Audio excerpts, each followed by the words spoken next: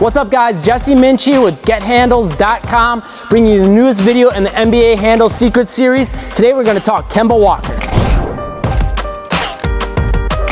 All right, very first thing we got to talk about with Kemba Walker, and the thing that immediately pops with me when I watch his game footage and just watch him playing in live games is he's always attacking downhill. He's always trying to get towards the basket and moving towards the basket. So when you hear coaches or players talk about a player being good at attacking downhill, basically what it means is they're continually trying to move towards the basket.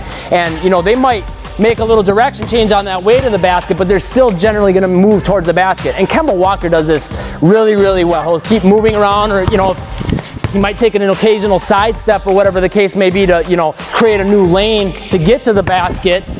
But generally speaking, when you see him playing, he's going to be trying to move towards the basket.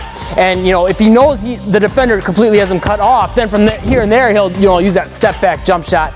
But he does a great job of always trying to get to the basket, and that allows him to free up some of those things like the three-point shot and the step back and stuff like that. Always looking to attack, and he's always moving. You don't hardly ever see him stopping and staying still. Now again, different strokes for different folks. Some players this is going to work well for, you depending on your level of athleticism and your quickness and your ball handling. And other players, maybe they need to do a little bit more of a stationary style. So you got to have to play around with it and figure out what works for you. But for Kemba Walker, this works really well. So maybe give it a try and see how it works out for you. But again, keep moving and trying to attack, moving towards the hoop. Second thing we got to talk with Kemba Walker, get low. Kemba Walker is one of the more short players in the NBA. In a lot of ways, he kind of reminds me of Isaiah Thomas. It's kind of a similar style overall, but I'd say he's a little bit more movement on his feet. But they both are shorter, and they kind of use that to their advantage by getting low. I've played with some players, like I'm not the tallest guy in the world, but I play with this guy, he's shorter than me, and he kills dudes because he plays in that area right down here where it's harder for taller players to get in. Even if you're not like a short player, this is still something you should use. Getting your butt down, bending your knees, that allows you to move more quickly, right?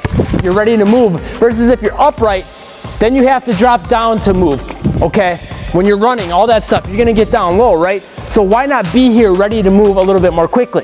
Kemba Walker does this really well. But the key is he kind of combines this with his downhill attack being on the move. So he'll be moving around the court and low while he's doing that. That allows him to move around more quickly, make those quick changes of direction, all that stuff. Okay, third secret for Kemba Walker is to float the dribble. And you've probably noticed the theme in some of these NBA Handle Secret series if you watch some of the other ones.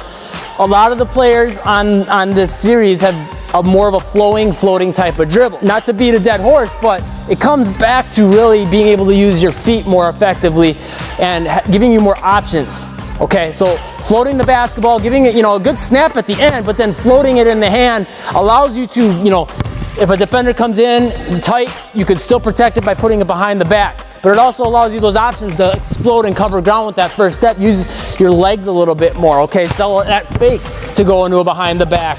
Go into your inside out. Just because you're dribbling the basketball up high and floating it longer doesn't mean you're not able to create off the court. And that's one of the biggest misconceptions I see with the way a lot of players are taught to dribble the basketball. I'm not saying to never dribble low or not work on your pound dribbling, because those are helpful keys to, work on dribble speed to help you develop, changes of speed, which you need in the game of basketball. But at the same time, I feel like a lot of players are kind of taught to not do that higher floating dribble.